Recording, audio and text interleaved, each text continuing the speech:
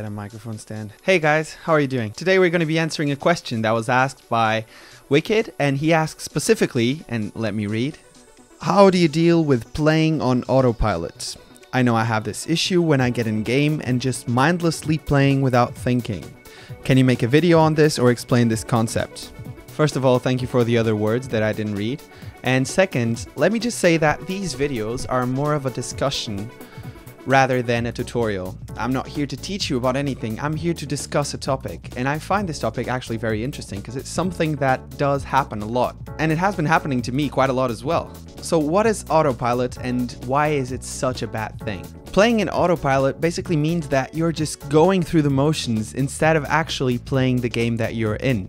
You're making the same mistakes game after game, you're building the same way, and essentially you're just not adapting to the different information that you're getting from that specific game. So you might understand how bad it is, but you might not understand just how harmful it can be to your games. Not adapting your plays based on enemy positioning, for example, will get you killed. Not playing according to your team's potential will also not allow you to get maybe an easy win. And finally, not buying the situational items is actually going to prevent you from using your champion's full potential. But why does this happen? Why do we suddenly start playing on autopilot? Here I can only speak of personal experience.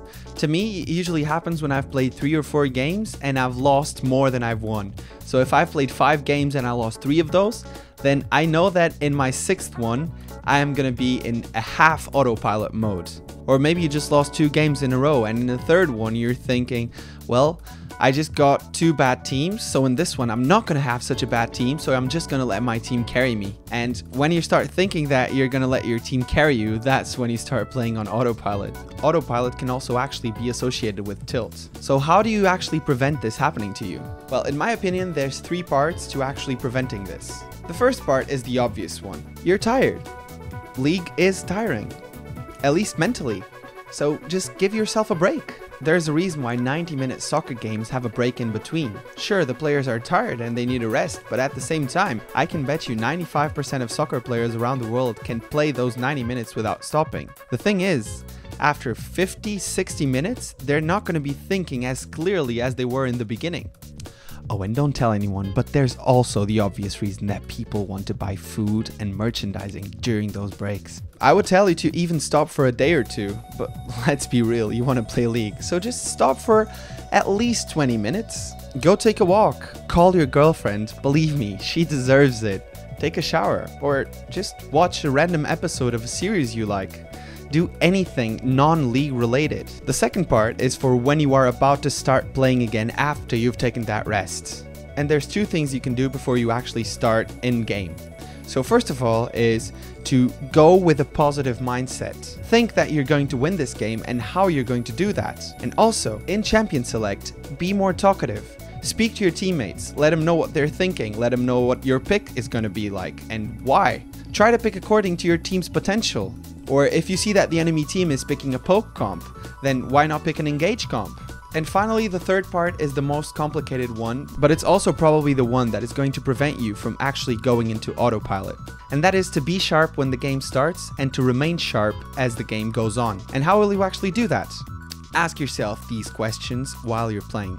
What will your lane opponent try to accomplish versus you? What will you do to prevent him? Where is the jungler? Do the other lanes need help? What will my final build look like? And finally, where will the next team fight be? Baron? Dragon? An objective? It is super important to think ahead in the game. And if you do that, you will not trigger autopilot. Because autopilot means you're just playing in the present. You're just going through the motions instead of actually planning what you are going to do. So when using these questions and thinking ahead of the game, you can actually prevent yourself from going into autopilot mode very easily. But what do you guys think? Does it affect you as it does me? What do you usually do to prevent that from happening to you? How about it if we meet up in the comments and talk about it? Otherwise, thank you guys for watching. I hope you guys enjoyed the video. And thank you again for this question. As a final note, I would like to remind you all that I'm doing a giveaway. I made this video, which you can check out here, and it will explain everything that you need to do for that giveaway. Just a reminder, people, you have to do all 3 things that I say in the giveaway so that you can actually participate. Subscribe, share the Facebook post, and comment on the video. Thanks for watching again. See you guys on Saturday. Yeah, see you on Saturday. Sakeios out.